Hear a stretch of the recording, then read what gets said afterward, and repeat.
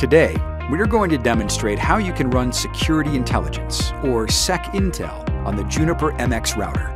Making Juniper SecIntel available on the MX Series routers is part of Juniper's connected security strategy.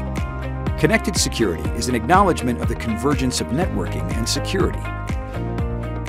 Integrating security intelligence into network devices such as Juniper's MX Series routers enables us to create custom block lists, blocking command and control traffic and botnets using the MX Series routers that many of you already have in your network.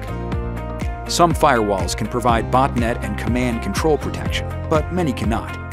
Also, many firewalls protecting organizations today are already overloaded, as they are the delivery vehicles for all kinds of security services, such as application firewalls, IPS, web filtering, antivirus, DLP, CASB, and many more.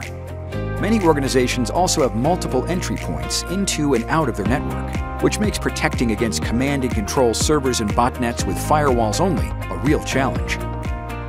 Why not move the task of command and control protection to the edge of your network, so that it protects your organization at every point of connection, making your entire network infrastructure a threat-aware network and offloading the need to process that traffic by your firewall. Here, we see on the use case topology that our policy enforcer is downloading command and control threat feeds from our ATP cloud. In turn, the MX router downloads those feeds and adds them to a custom filter list on the router itself. Here we see that by blocking command control traffic as well as botnet traffic at the edge of your enterprise, you're protecting your entire environment at every point of connection. Okay, let's get started. First, log in to a MX router. Here, you see I'm running MX using 19.3R2. Let's look at the configuration, services, and security intelligence. We see here that we are downloading the manifest for the command and control feed from a policy enforcer. Now we can see here the download is successful. Next, let's look at the policy.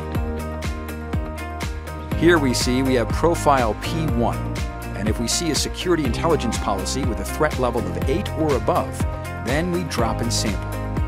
We will do the same thing for a threat level of 9 and 10. The filter is template 1. Let's start a shell. We're going to drop into the PFE itself. In this case, it is FPC2 and show filters.